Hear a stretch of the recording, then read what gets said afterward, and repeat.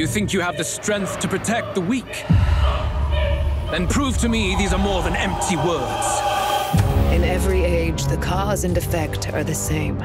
People learn fear, become slaves to their anxiety, suffer. If you want to overcome your hardest challenges, you'll have to face them yourself.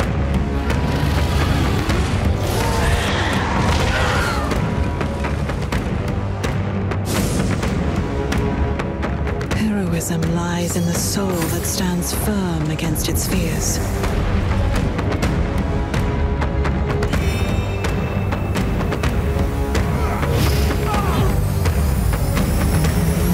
And thus, the power of magic is born.